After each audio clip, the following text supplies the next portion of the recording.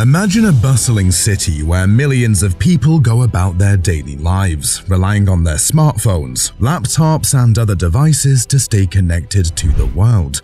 Behind the screens and powerful processors lies the unsung hero, the microchip. These tiny marvels, no larger than a grain of sand, are the lifeblood of our modern world, enabling everything from social media updates to life-saving medical technologies. Taiwan silently produces around 92% of the world's most advanced microchips, powering the devices we rely on every day. The microchip industry is a blessing for the island's $760 billion economy, but only 130 kilometers away from Taiwan's shores lies the island's biggest problem, the People's Republic of China. China sees Taiwan as a de facto province and expertly seeks to annex the island, including this billion-dollar microchip industry. But Taiwan is holding a stance against what apparently is the island's biggest enemy.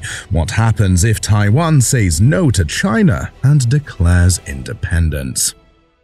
The semiconductor industry is inarguably one of the most silent wealth generators in the world. Until recently, only a few people understood what this quiet industry is about. Even the world's largest microchip producer is relatively unknown, and could easily have been the biggest company in the world with little recognition. Interestingly, this relatively unknown company has a market share of $322 billion, which puts it way ahead of popular companies like Sony and Samsung. TSMC, known fully as the Taiwan Semiconductor Manufacturing Corporation, is the only company on the planet that enjoys absolute monopoly over this advanced industry. Several editorials have likened these small electron chips to black gold for the crucial role it plays in the world today.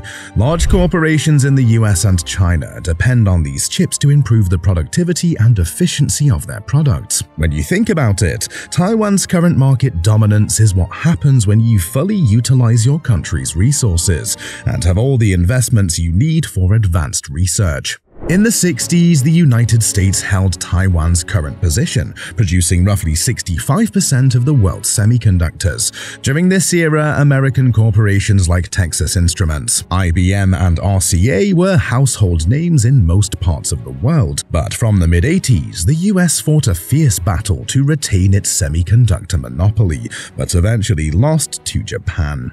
As per a new strategy, the US began to invest in East Asian countries because they allowed American companies to scale productions with cheap labor costs and skilled workforces. It was a well-thought plan that lopsided Japan's dominance, even as their own economy began to crumble.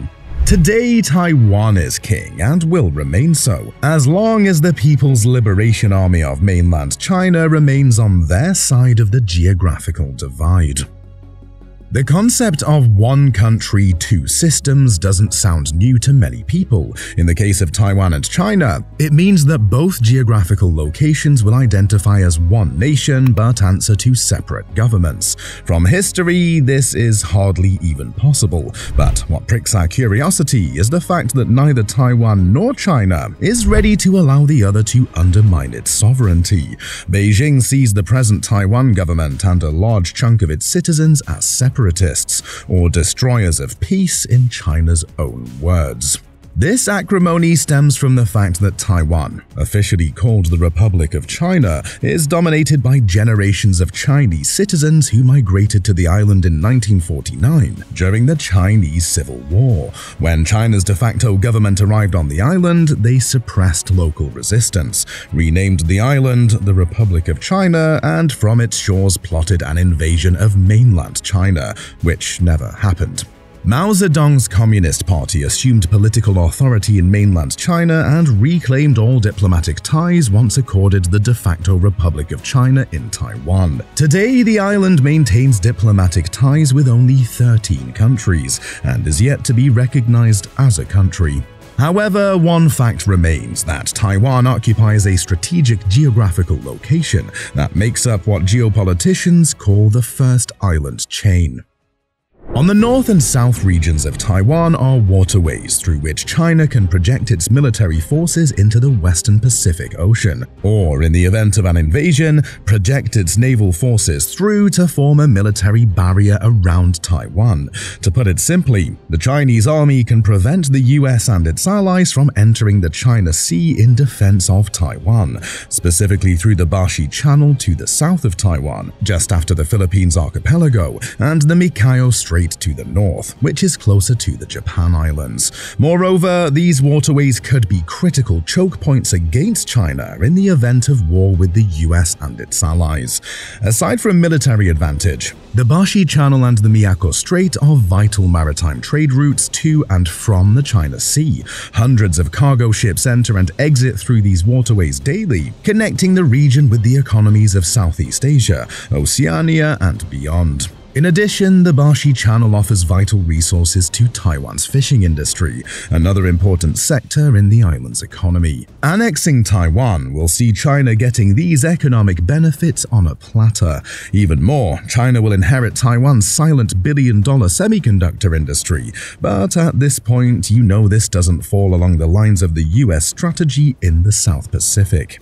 Agreeably, the US will feel much better knowing that the Communist government of China can't get their hands on Taiwan's advanced microchips, so coming to Taiwan's defense is hardly debatable if an invasion does happen. When we think about past US interventions in places like Vietnam, Afghanistan, and Iraq, it's important to consider the potential outcomes, both positive and negative. But what if US troops were to embark on a 90-day journey across the vast Pacific to aid Taiwan? It's a scenario that unavoidably raises the question of potential conflict with China. We've seen from the Russian war that a conflict of this scale will have far-reaching implications. Putin's war was strategized to last only 3 days. But here we are 24 months later, the world barely recovering from the energy crisis that erupted because of the war. But if China's provocative military drills and economic coercion against Taiwan do lead to an invasion, the island's prosperous economy, including China's and that of several parts of the world, will be gravely affected. Taiwan's economy is $760 billion strong. Being the world's 17th largest exporter of merchandise in 2022 is no small feat. GDP per capita was over $22,000, with the island's purchasing power parity equaling that of the Bahamas and South Korea. As of December 2022, Taiwan held one of the biggest foreign exchange reserves in the world. Given the island's geopolitical challenges, this is quite astonishing. Taiwan's success is linked to its connection with the US market and investment. In 2019, the US invested $17.3 billion in Taiwan, and in 2020, exports from the US to Taiwan were $8.9 billion.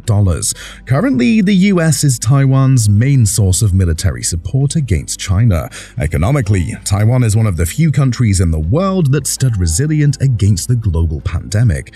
Funny how the pandemic's hotspot was just next door. Even then, Taiwan exported billions of dollars worth of microchips to China year after year, thanks to the unparalleled strength of the Taiwanese semiconductor industry.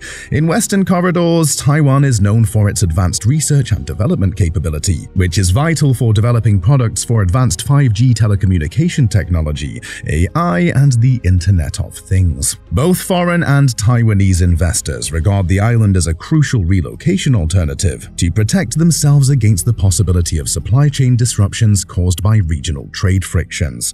However, Taiwan's economy has grown dependent on mainland China. The island's trade relations with China alone cover all trade deficits incurred with other countries. Although Taiwan has a few other ways of generating income, it is heavily hinged on its semiconductor industry. All its attempts for regional trade expansion via a new southbound policy have been stifled by China, plus low-level financial support from its own government. Through its new southbound policy, Taiwan aims to strengthen ties with Southeast Asian and South Asian nations, expanding its trade relationships beyond traditional markets. The Taiwanese government is also working to attract factory investments back to its shores, to at least reduce the level of economic dependence on China.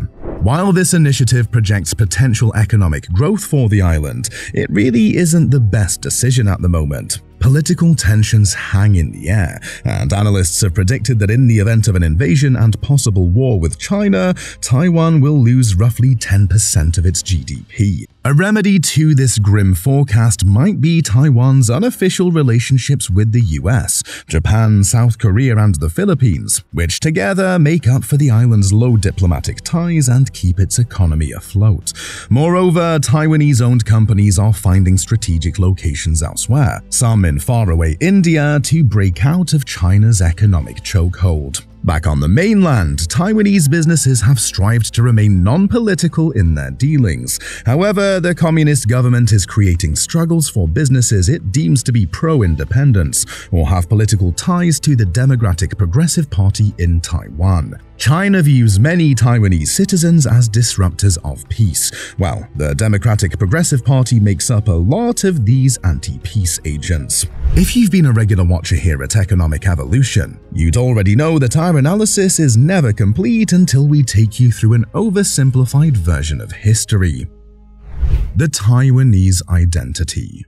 Before the Civil War, the Kuomintang Party (KMT) ruled China. During the Chinese Civil War, the KMT lost control of the Communists, a defeat that upset the United States and still affects it today. After their retreat, the KMT and its followers fled to Taiwan. There, they continued to oppose the Communists but also suppressed local dissent. A notable dark moment was the February 28th incident, where the KMT brutally put down a local uprising. For 38 years following this, Taiwan was under martial law, with the KMT suppressing any opposition to its rule. After martial law ended, survivors and others formed the Democratic Progressive Party (DPP), pushing for a distinct Taiwanese identity, democracy, and closer ties with China. Now Taiwan's politics are divided mainly into three groups: the KMT, which wants to reunite with China on its terms, the DPP, which seeks an independent Taiwanese identity, and those who prefer to keep things as they are. China supports the KMT, seeing it as more aligned with its interests, and strongly opposes the DPP. China is particularly critical of Taiwan's President Lai Ching-te, accusing him of being a threat to the peace, even though he has not pushed for formal independence from China. As an alternative to war, China has resorted to economic coercion to drive political decisions in Taiwan that favors the CCP. Coercion in this case doesn't mean military blockades or cyber attacks. Rather, Beijing will try to influence various Taiwanese stakeholders within and outside the island. They could achieve this through official government-to-government relationships or direct influence over any of the demographic groups that make up Taiwanese society. Basically, any business community that benefits from the cross-strait relationship and maintains an extensive relationship with the Chinese government would be a target. Also, diversified groups such as academics, trade unions, students, and government employees would be considered. Once China can disrupt the economic livelihoods of these sets of people, the CCP would expect these groups to pressure the Taiwanese government to effect policy changes or even concede to China's demands. The older generation, perhaps, might be able to maintain their stance on a Taiwanese identity, but the same cannot be said for the younger generation. Research has shown that a major fraction of these Taiwanese millennials are reluctant to pay the ultimate price if the need arises. Taiwan has a high percentage of college degree holders, even higher than the US. But one thing that has continually plagued this new breed of high achievers is that they hardly get a pay that is worth their academic efforts. Fresh Taiwanese college grads have to fend for themselves and pay off student loans by working multiple jobs. The talk about work-life balance will probably be a distasteful discussion. If China succeeds at influencing the livelihood of this particular demographic, given their towering predicaments, then your guess is as good as ours. But again, let's give you a clearer example. In 2021, pineapple exports from Taiwan joined the list of tradable goods banned from mainland China. Before the announcement, China received nearly 100% of Taiwanese pineapple exports, in an industry worth over $200 million per year, even if you factor in the global pandemic. Within a month, the price of pineapples dropped from 60 cents per 600 grams to a few pennies. Even worse, it couldn't be sold locally or to neighboring countries like Japan or Hong Kong because production quality became a serious issue. China made this call to sway public opinions concerning the January 2024 presidential election. Luckily for Taiwan, the attempt was futile.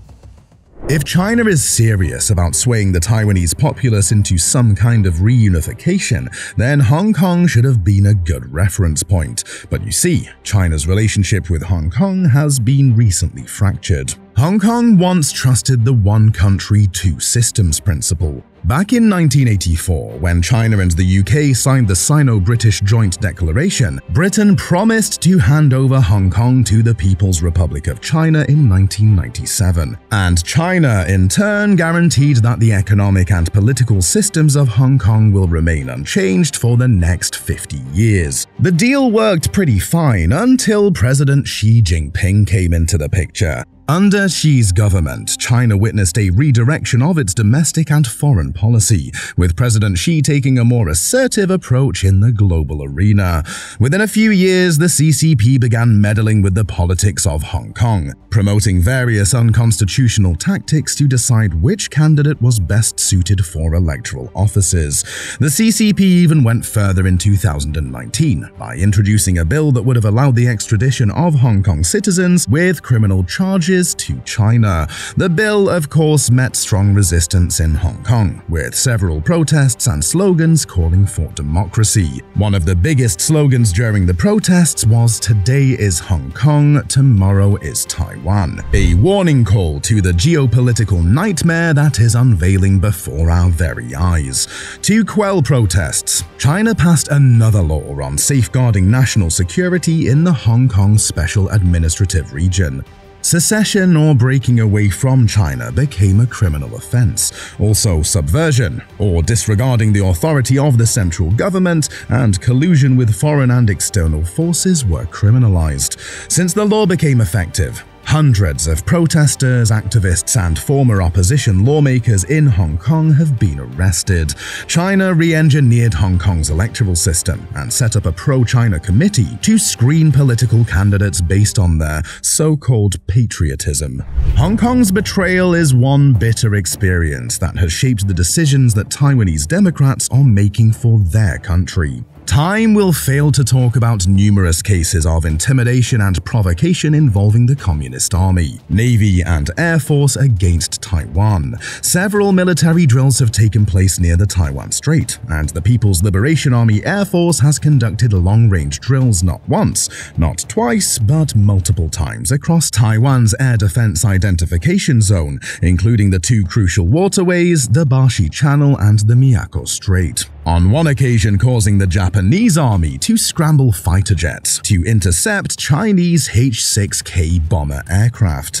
These provocations are part of China's gray zone tactics, aimed at weakening the country's adversary over a prolonged period. But in the bigger picture, China's three warfare strategy is what is really at play.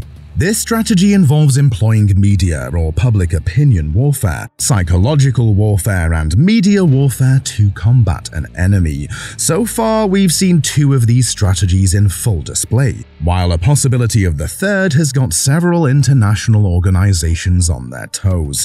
If Taiwan does declare independence, China is likely to roll out the big guns. But then again, a few analysts have been bold enough to say China may not invade after all. They believe the CCP will have a rethink about sacrificing its economic success for a costly regional war. The most it can do is to continue to limit Taiwan's entry into regional trade agreements and take their acts of provocation to a new level. Taiwan faces a formidable challenge ahead. Lai Ching-te may have won the presidential election, but his party, the DPP, couldn't secure enough seats in the legislative. President Ching-te will see his policies being torn apart by the opposition parties. Even the release of government funds will be a hard nut to crack. Jingte's government will probably focus on establishing newer informal relationships, since it's a formula that has worked before. Sure enough, Taiwanese companies like Foxconn and its semiconductor giant TSMC have begun making major investments in India, the United States, and Japan. The Biden administration, for instance, included Taiwan, alongside Japan and South Korea in the Chip 4 alliance, which is aimed at ensuring a more secure semiconductor supply chain through democratic and multilateral relations. Another profitable path for Taiwan would be diversifying its portfolio. The semiconductor industry has been the major flagship of economic success for a long time, maybe too long.